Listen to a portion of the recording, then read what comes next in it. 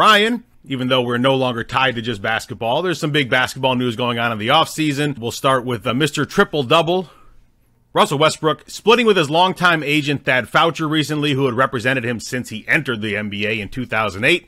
And over that period of time, they were actually considered one of the stronger player-agent relationships in the league. But Foucher came out, got ahead of the story, and citing irreconcilable differences, indicating that Westbrook would like to move on from Los Angeles despite the lack of trade market for him. And he had a whole bunch of stuff coming out in a statement that ESPN released last week, with the possibility of a fourth trade in 4 years, and talking about the marketplace or lack thereof for Westbrook. And it's just, we're seeing all this drama. LeBron talking about after the Drew League appearance about having that win or bust mentality, and it seems like he's taking pot shots at the Laker organization, at his Laker teammates for not having that same mentality that he has. And then the new news that came out today, about an hour before we jumped on to do this show, is that apparently Westbrook, LeBron, and AD sat down to talk and confess their love to each other, and confess that they're gonna work at it and make it work no matter what this season. What you taking away from all of this nonsense? I think you might have ad-libbed that last part a little bit. I don't know what to take away from it, because I don't know that Russell Westbrook has any value to any team that he's on, whether it's the Lakers or Charlotte, who he's been getting connected to, the Knicks, the Nets that he would go to in like a Kyrie Irving trade. I really have no idea, because when he went to the Lakers, it seemed like a basketball fit just wasn't there anyway, because he's not going to play off ball from LeBron, and LeBron's certainly not going to play off ball to him. So it was always a strange fit. The season couldn't have gone worse for the Lakers last year, and Westbrook was really the lightning rod of all of the criticism that Lakers team took, for a good reason too. He's pretty bad. Certainly not the only problem with the Lakers, but he played really bad last year, and it's gotten to a point for Russell personally where I don't know that there's ever been a player of his caliber, a future Hall of Famer, a former MVP, who's become the literal laughing stock of the NBA. We've had players like Iverson or even Harden, Tracy McGrady, like guys who fell off, but they were never just like the joke of the NBA or the laughing stock. Again, I know social media probably has a little bit more to do with it. Not as prevalent when Iverson was on his downturn, not as prevalent when T-Mac was on his downturn. But even guys who get slandered today, whether it's Harden or Kyrie, guys who are on that Russell Westbrook level, it's not as bad as Russell Westbrook, and because they're not as bad as Russell Westbrook is as an NBA player, to the point where even you have Jeremy Sohan. In the video, they're playing like some quick word association game with them. They're asking them the first thing that you think of when you think of this player, Russell Westbrook. He gets these a lot. And the first thing he says is bricks. And the answer was triple doubles. But that just goes to show you what guys think around him about the league. And this is a rookie saying that about a future Hall of Famer. And that's not even just a one-off. He for sure wouldn't be the only person saying that about Russell Westbrook. Of course, all the fans have said it. And now we talked about the Nets, and I thought the Nets' best option was to run it back. I can't say the same for the Lakers, but I don't know what they do, because Russ has a huge contract. Are you going to buy him out of all that money? And then where's he going to go? Like, who's going to pick him up? I don't see anywhere where there's like a real basketball fit for him. So it's more so, can he adjust his role from what he's always been, especially post KD, where I'm just like this super high usage guy who's going to get all of these stats regardless or not if it helps your team win. This is crazy to me, because look, we've been friends for years. We've talked basketball for years. I have always been one of the biggest defenders of Russell Westbrook.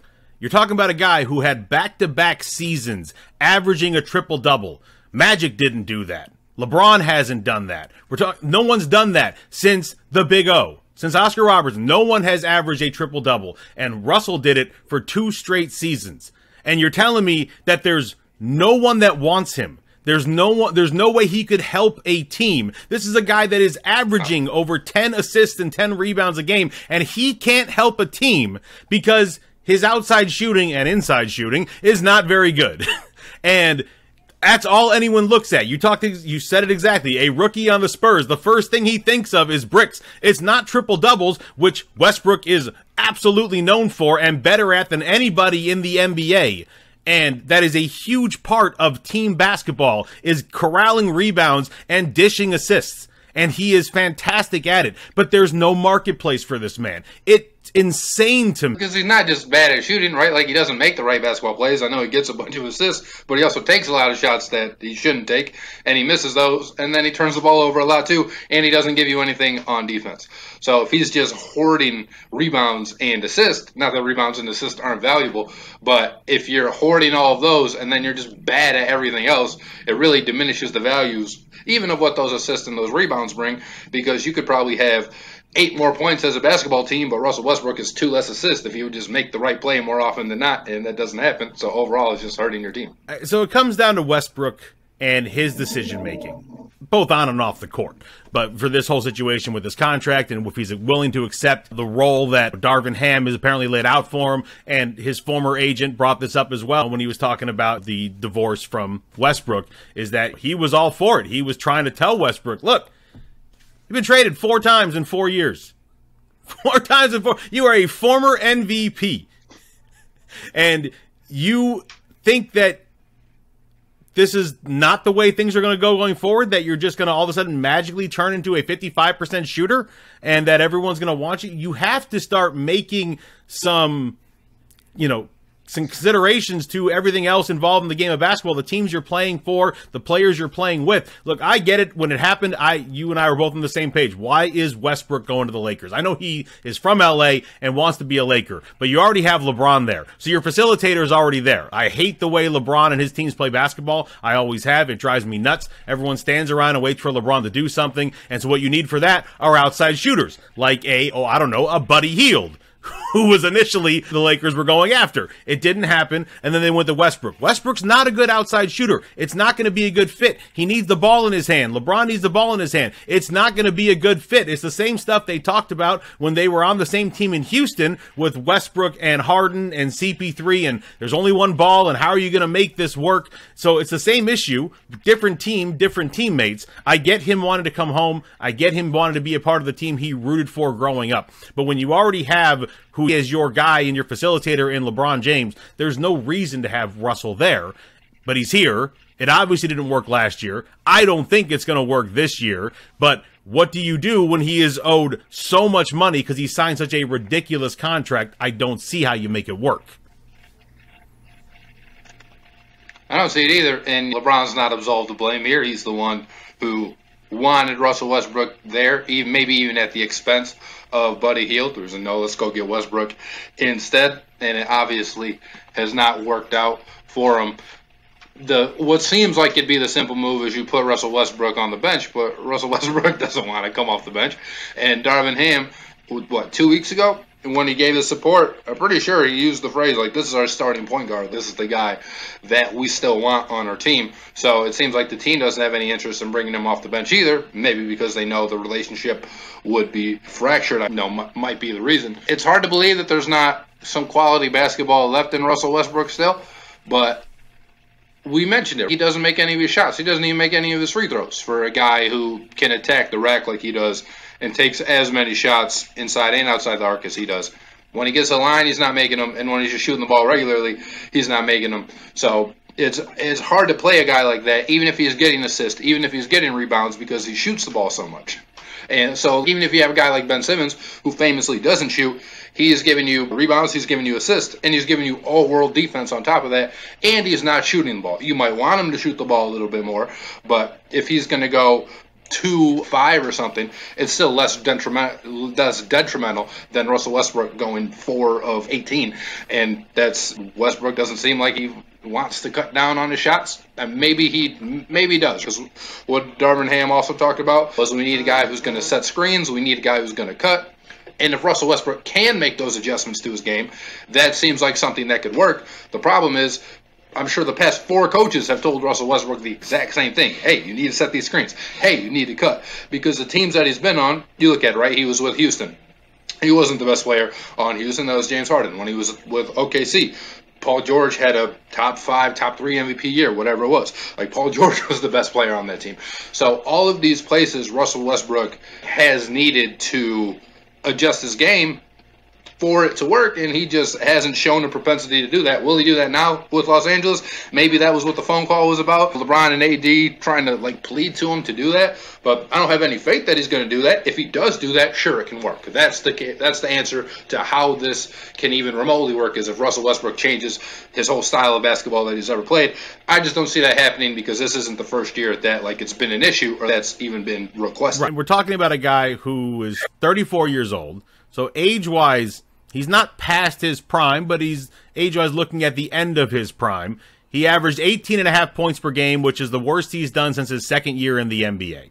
But what you said makes absolute sense to me. If he is committed to A, working on defense, B, shooting the ball less, and C, doing everything else he does so well when it comes to the assists, when it comes to the rebounds, when it comes to being aggressive in the right way. He's always been uber aggressive. He's had that little bit of Kobe in him, where it's a little bit too aggressive sometimes, a little bit too angry. I personally enjoy watching it, but it doesn't mean it's the best thing for your team. And everything you've said about his past, it all adds up. He's never accepted he wasn't the best player.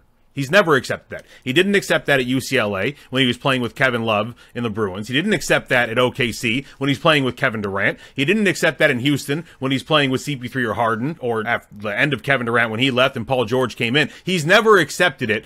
You'd think it'd be a little easier to accept with LeBron James on the team and Anthony Davis on the team, but he probably hasn't accepted it there either. And that's a mentality of a lot of athletes. Athletes coming in saying, I'm not going to believe anyone's better than me until they prove they're better than me. But at 34 years old, he's not old. He's still fast. He can still do a lot of things on the basketball court. He's not as fast, but he's still fast. But he can still do a lot of things on the basketball court that can really help a team if he can tone down the amount of shots he takes. 4 for 18, like you said. If you turn that into 4 for 10, it's not a game killer. It's not something that's going to kill your team. Your team still has a chance to win the basketball game. If he can accept all these things, and that's the thing that his former agent brought out, is that he's hinted at Westbrook's lack of self-awareness regarding his situation, that he hasn't accepted that his prime might be behind him. If this phone call accomplished that, if LeBron and AD saying, dude, we need you to play off the ball, to play defense, to facilitate more so than shoot. Look, if there's an opening to the rack, take it, because you can still dunk fast, hard, and angry, and it's great to watch. But you're being left wide open on threes for a reason, because they're not expecting you to make it.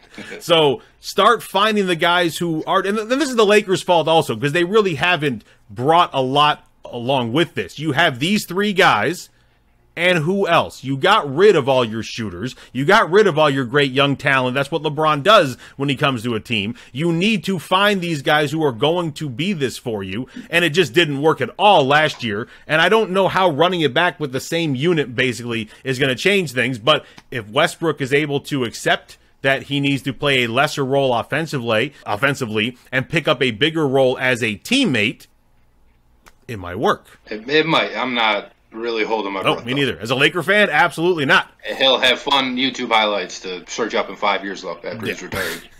Be like, oh, man, this is what Russell Westbrook was like. And it'll be a whole bunch of cool highlights. Man on a mission, I'ma get it. You know I be on a what?